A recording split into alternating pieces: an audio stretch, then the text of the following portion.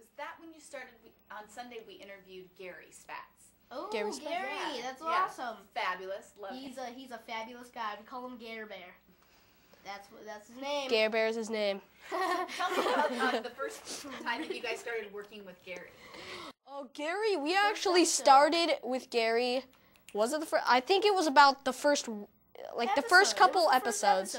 Like, you know, he comes to work every Monday before the table reads, so we can, you know, we talk about the script and we run it over before the table read, and then afterwards we'll talk about it and stuff like that. But before the script actually changes and it gets filmed, we actually read it with him first and practice it.